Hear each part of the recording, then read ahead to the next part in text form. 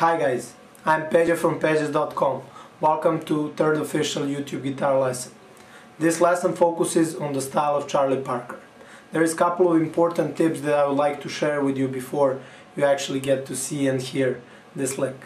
First of all, the harmony for this whole lick is based around 2-5 patterns, which means we got minor 7 chord followed by some sort of dominant 7 chord.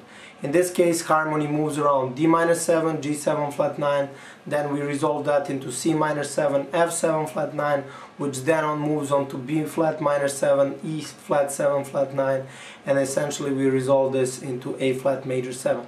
So series of 2-5-1s in a way, where we finally settle on the A flat major 7.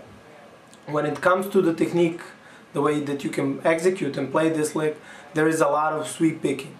We start with a downward emotional sweep picking, which is minor 7 arpeggio, then we end up playing the diminished 7 arpeggio ascending, doing the upward motion and things like that. So pretty much if you're looking for something to work on your sweep picking, this is really a great lesson.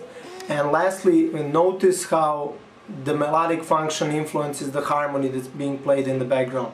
This was very common Charlie Parker's signature lick, and he used this a lot when he was blowing over the changes. So I hope you will enjoy this lesson, and if you did, please make sure to subscribe to my channel, leave some comments, share with your friends, and visit the site regularly for frequent updates. I'll leave you to enjoy the lick now.